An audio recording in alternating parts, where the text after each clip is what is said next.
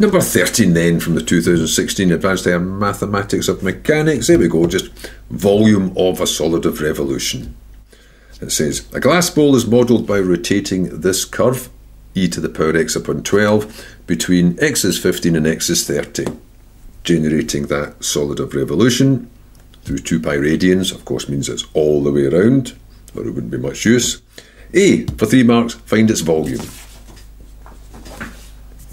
Well, the way that works is, if you take a thin disk of width dx, its radius, I shouldn't have drawn it that way really, its radius will be y, so the area of that circle is pi y squared, and the volume of that will be pi y squared dx. Pi y squared dx. So to get the volume of the whole thing, you just add up all of those little disks of volume pi y squared dx. From x is 15 to x is 30, so I'll just put that outside. From 15 to 30, since that's a constant. And that will give you the volume. Right? So it'll be pi times, now y squared, if y is e to the x upon 12, then e to the x upon 12 squared means double it, that'll be x upon 6. So it's e to the x upon 6 dx. So it's pi times, now that just stays as e to the x upon 6 upon integration, but since it's a function of a function, that's a sixth of x, divide by the derivative, divide by a sixth, which gives you 6 times it. And that's what needs to be evaluated from 15 to 30. That's another constant, so that can pop out as well, from 15 to 30.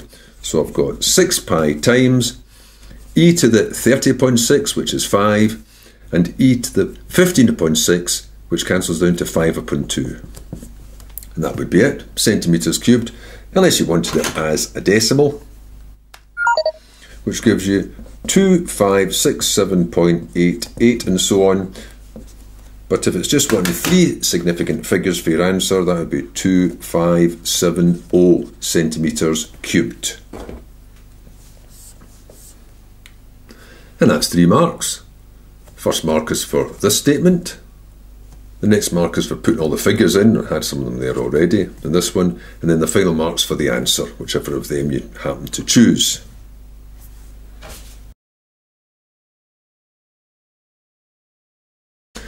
Now, for part B, a line has to be put in the bowl to indicate when it's half full. Oh, let's just pretend, I know that doesn't look like half full, but pretend that's the half full line. I know it should be further over.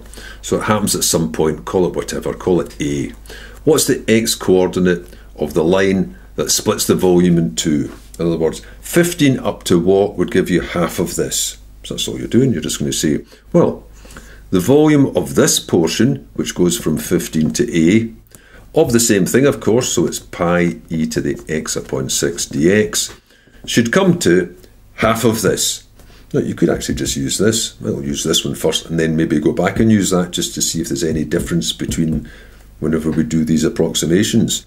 So that would be half of that, which is 1285. So what does that integrate to then? That'll be pi times 6 times e to the x upon 6 as before. Just evaluate that part because that's just a constant from 15 to a. So you've got 6 pi times e to the a upon 6 minus e to the 5 upon 2 equals 1285. There's only the one unknown. So I'm going to do this all in one go. Take that across and divide, and take that across and add.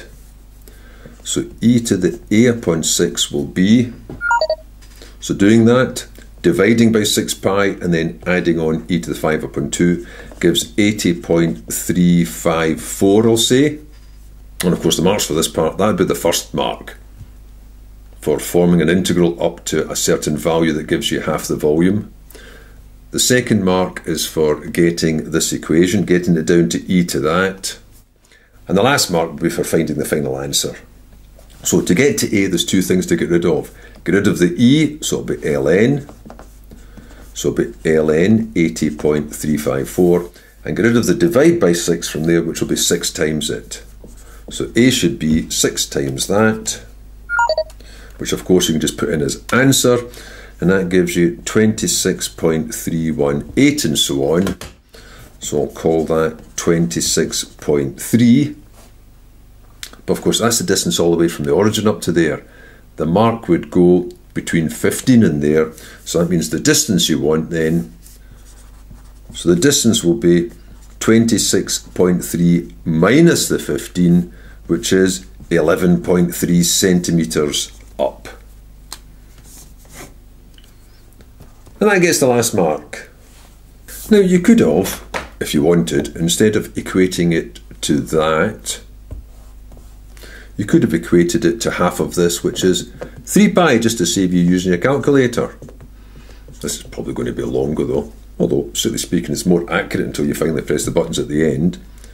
So if that's equal to that, 3 pi e to the 5 minus e to the 5 upon 2, then e to the a upon 6 minus e to the 5 upon 2 would be, dividing that out, it's just a half of that. It's a half of e to the 5 minus e to the 5 upon 2. Bringing that across would be plus an e, that minus, that would then make, that's an e. That would then make that e to the a upon 6 is a half of e to the 5 plus e to the 5 upon 2. Because that minus a half plus the e makes it plus a half. And then finally a would be ln, then times 6.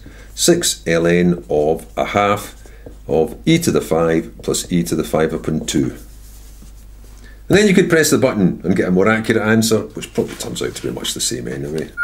So if you press the buttons, you get, you type all that in, 26.314 and so on. So that's just the same as it was, more or less, slightly different there at the end of that. Still 26.3.